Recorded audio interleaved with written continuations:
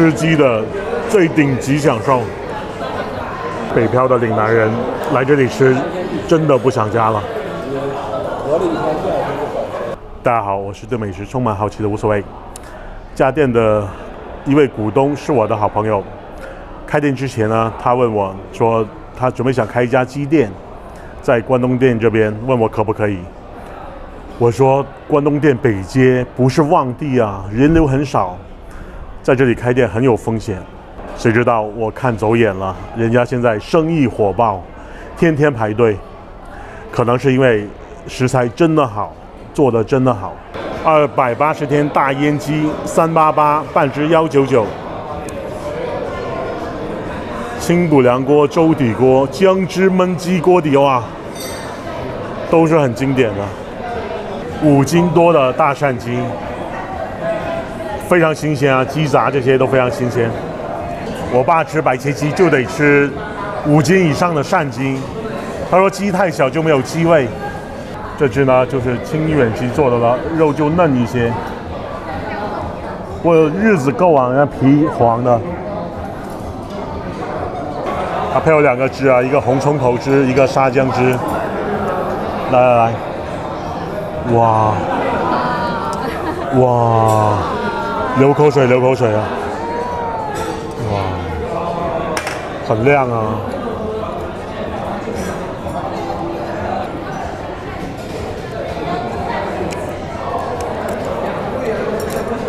哇，它这里面用的花生油非常香。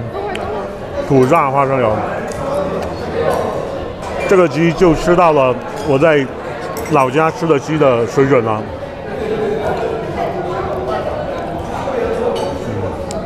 鸡皮滑肥，肉嫩。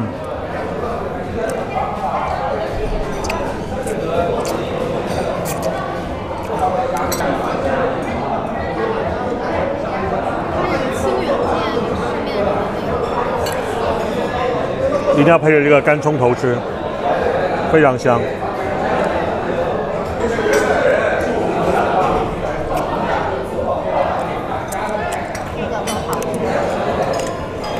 因为近年来有了这些吃鸡好的地方，我觉得北漂的岭南人有福了，就能吃到家的味道。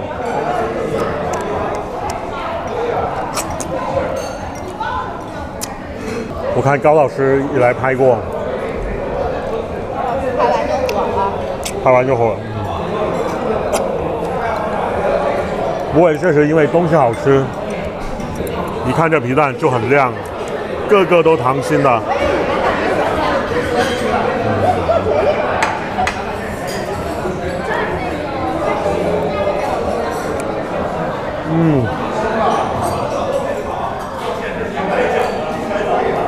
皮蛋好吃，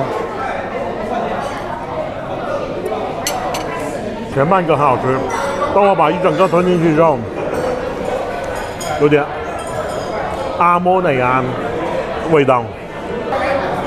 看鸡背好亮，薄薄的一层肉，然后就是皮。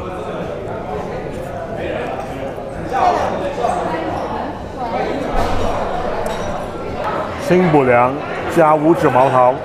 锅底，我想吃那个沙姜焖鸡的，下回吧。亮哥说他每回来都吃沙姜焖鸡，就这次他想试试这个清补凉的。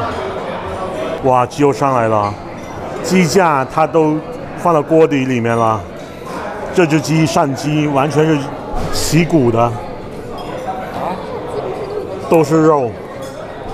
这里的一串蛋黄是刚才那只清远鸡的，漂亮。下锅了啊！开锅烫2分钟就可以了，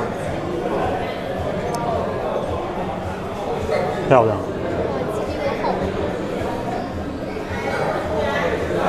鸡皮厚，鸡油多。来，你们调吧。姜蓉啊、沙姜啊这些，再加点豉油，加点油就已经很香了。可以了啊！摔块皮。我吃了这么多年扇鸡，从来没有人给我去骨。吃过，哇！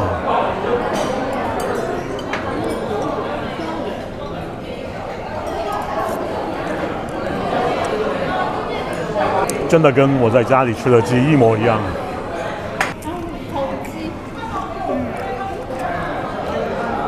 董小姐都情不自禁说好鸡。它这个鸡如果养够1年的话，这个皮就是脆的。它现在是280天，皮还不够脆，但是已经非常弹了这个皮。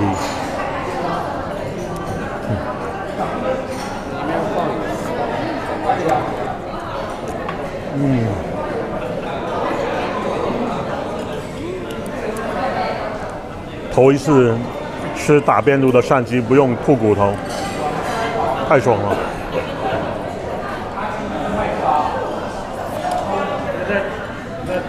好，哇，漂亮！刚刚出锅，太漂亮了。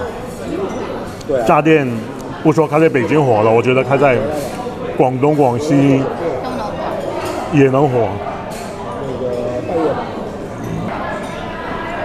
哇！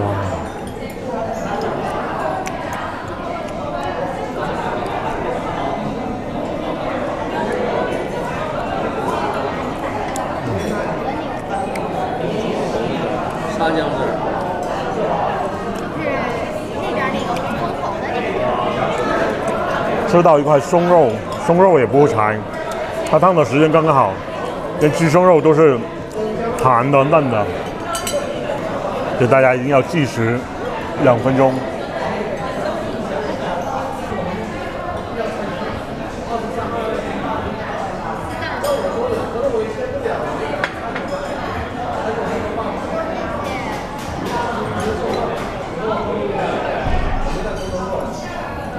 因为它用了5指毛桃，有股淡淡的椰香味儿，清甜。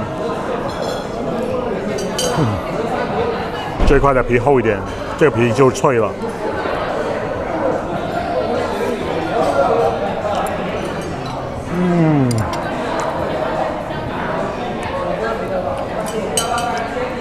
真的是吃鸡的最顶级享受。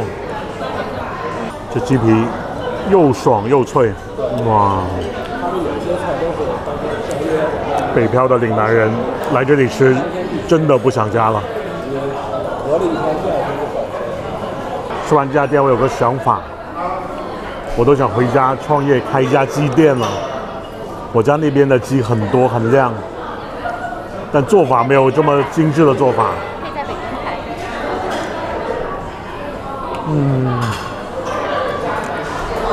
硬菜啊，蒸滑鸡，还有鸡子。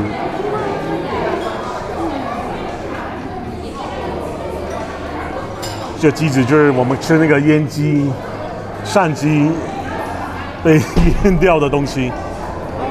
是一块滑鸡，试下鸡子吧，看他们水准怎么样。